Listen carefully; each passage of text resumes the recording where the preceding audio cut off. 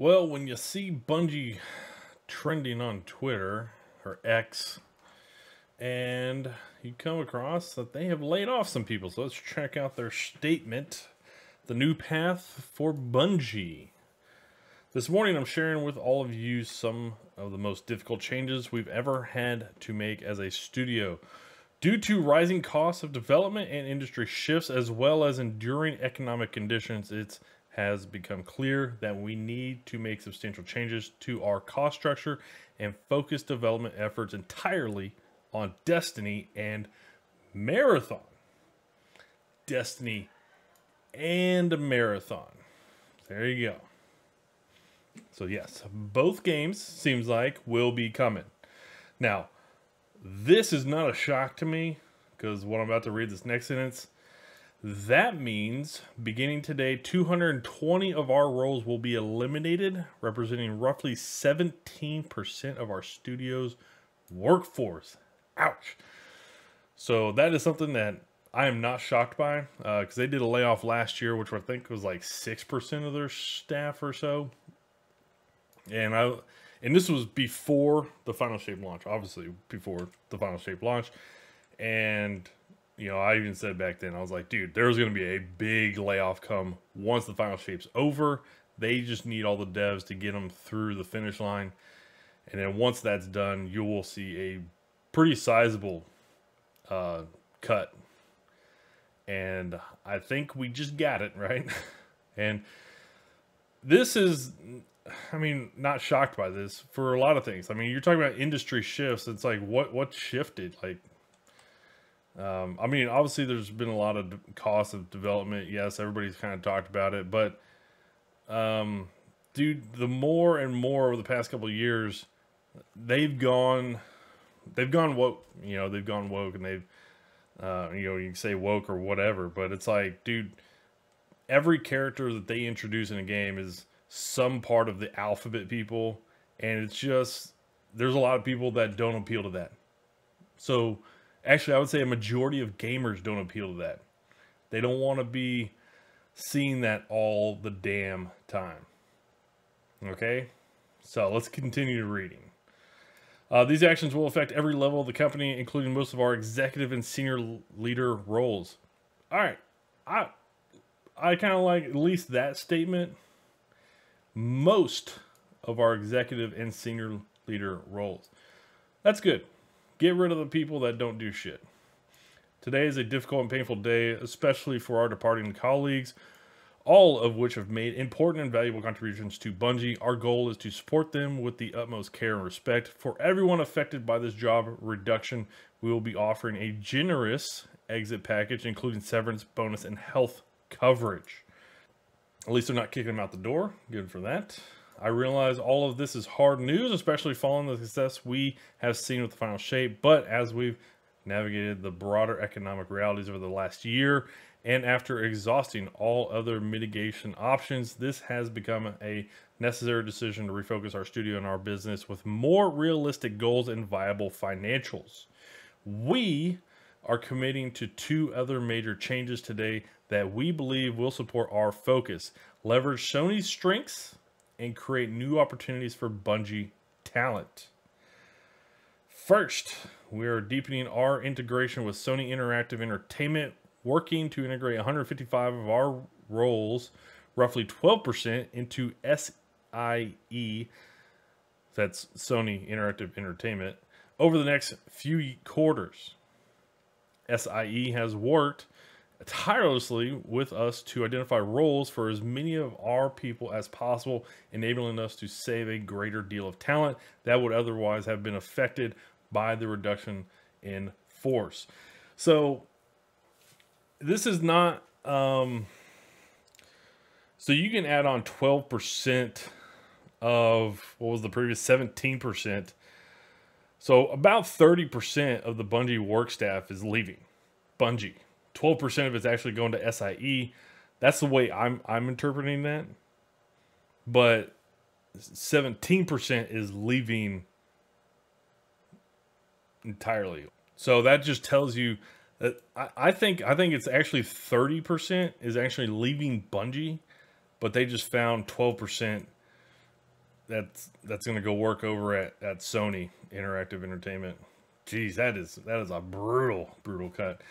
Second, we are working with PlayStation Studios leadership to spin out one of our incubation projects, an action game set in a brand new scientific fantasy universe, to form a new studio within PlayStation Studios to continue its promising development. So obviously this is not Marathon, right? It's not Marathon, or they just would have said Marathon. So obviously I don't, something that they have not publicly said, but they're obviously it's incubation projects, kind of early on probably. This will be a time of tremendous change for our studio. Let's unpack how we ended up in this position. It's important to understand how we got here. For over 5 years, it has been our goal to ship games in 3 enduring global franchises. To realize that ambition, we set up several incubation projects, each seated with senior development leaders from our existing teams. We eventually realized that this model stretched our talent too thin too quickly. I was just about to mention that. They tried to go from one baby, which is Destiny, to, well, 2 more. So it's like you have one financial hub, and now you got 2 that are sucking costs out of the one that's providing, money. And they should have done one to get the second one up, and then later on look to do the third. But yeah, leadership should have been canned for that. That's a horrible decision. It's also forced our studio support structure to scale to a larger level than we could realistically support, given our 2 primary products in development, Destiny and Marathon.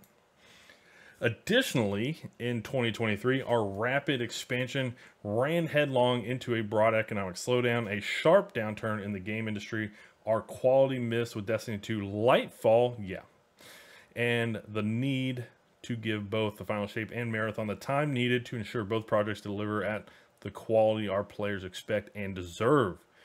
We were overly ambitious. Our financial safety margins were subsequently exceeded, and we began running in the red. After this new trajectory became clear, we knew we had to change our course and speed. We did everything we could to avoid today's outcome, even with exhausting efforts undertaken across our leadership and product teams to resolve our financial challenges. These steps were simply not enough. As a result, today we must say goodbye to incredible talent, colleagues, and friends. This will be a challenging time at Bungie, and we'll need to help our team navigate these changes in the weeks and months ahead. This will be a hard week, and we know that our team will need time to process, to ask questions, and to absorb the news. Today and over the next several weeks, we will host team meetings and town halls, team breakout sessions, and private individual sessions to ensure we are keeping our communication open and transparent. We got to make sure everybody's doing okay. Mental health is #1. Jesus, man, get over it. It's part of business. You either deliver or you freaking don't, and that's what happens when you don't. Nobody cares about your rainbow parades and bullshit and powwow sessions. Deliver a product, people will buy, and you don't have these issues. People don't like your product, people don't buy it, they don't continue to support it, and this is what happens. It also doesn't help that you increase your capital expenditures by so much. Yeah, that was stupid. Bungie will continue to make great games. We still have over 850 team members building Destiny and Marathon, and we will continue to build amazing experiences that exceed our players' expectations. There will be a time to talk about our goals and projects, but today is not that day. Today, our focus is on supporting our people, Pete, which is Pete Parsons. So, yeah, I'm not shocked by this at all. I'm just kind of curious about the 12% that's going over to SIE, 12% over to SIE in the next few quarters.